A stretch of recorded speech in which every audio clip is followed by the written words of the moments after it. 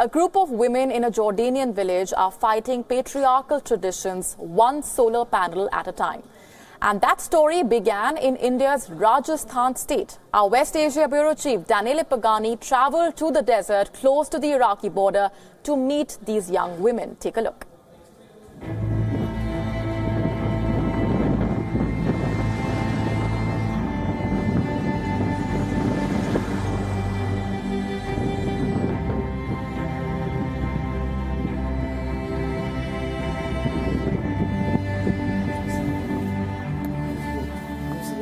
In the eastern Jordanian desert, far from the crowded capital city of Amman, life flows very slowly. The Bedouin communities living in these areas still follow their traditional lifestyle, herding goats and camels. And it is in one of these isolated villages that a revolution has taken place. We are in the Jordanian village of Manshia al-Ghayath, roughly 70 kilometers from the Iraqi border, and we are going to meet a group of ladies who are fighting patriarchy one solar panel at a time. And where did they learn to build these solar panels? Well, in India. Years ago, Rafia Enad took part in a project launched by the Barefoot College, an organization headquartered in the Rajasthani village of Tilonia, which aims at fighting global poverty through a learning by doing approach. But what was all that about? Women from different rural communities would travel to India and learn how to build solar panels. Despite not knowing how to read and write, Rafia left her remote village in the desert for a faraway land she knew nothing about.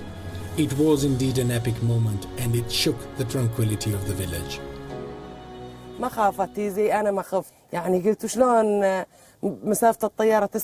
She was less afraid than me. I was thinking, how will she survive the 9-hour flight to India? And in a place she doesn't know, with people she doesn't know. I was really afraid for her safety. I did not even know where India was. I thought about her every night. Then she came back home safe and asked me why I was worried. She told everything was fine and she wanted to go back again. It was definitely not easy. The Bedouin society is strongly male-dominated, and many felt her choice was not appropriate for a woman. Plus, they did not believe what she wanted to do was actually possible. Councils had to take place, and the Ministry of Environment in person had to intervene.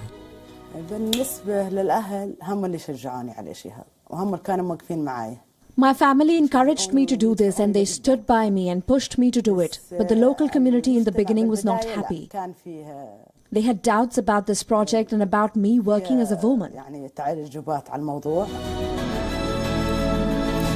But Rafia stood firm and promised to prove them all wrong.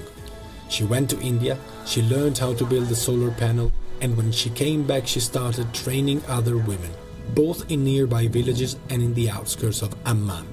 She is still using all her notes from India. This is the final product. There are 80 houses around the village with one of these solar panels. One of these is enough to light 5 lamps and to recharge mobile phones.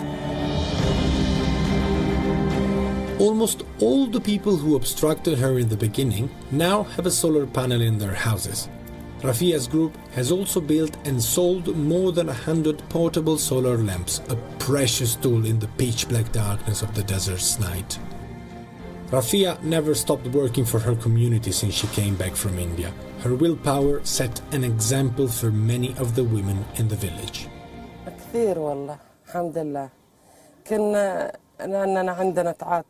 We have traditional customs for women. They tell us, don't do this, don't do that, it's a shame. And they tell us that we should not go out alone and that we shouldn't do this and that. Now thank God, Rafia Emad encouraged all us as women living in the village to be more independent, and she encouraged us to break barriers and to try to experience life.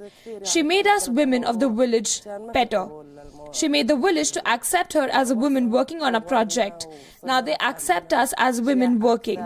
We also started to learn new things and how to use them for our benefit. We are accepted by our men in the village and we can work. She encouraged me to run for the local council and now I am a member.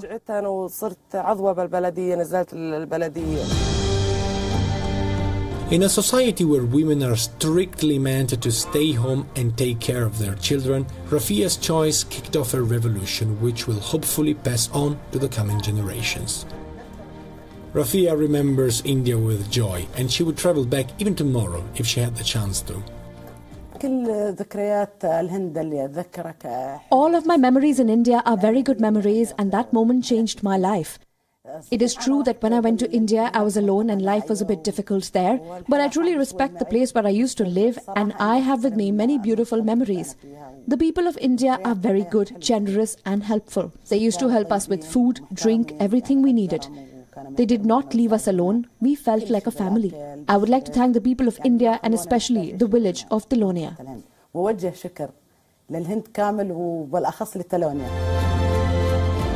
And she surely remembers the food.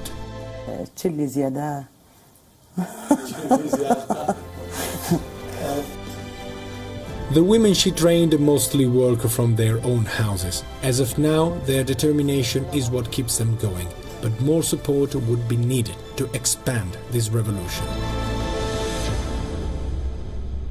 Rafia's experience is just one example of how much a person can learn and how much what that person learns can change the destiny and the story of an entire community. But it takes the international support, especially if you're a woman living in a conservative society like the society which lives here in the desert of Jordan, very close to the border with Iraq.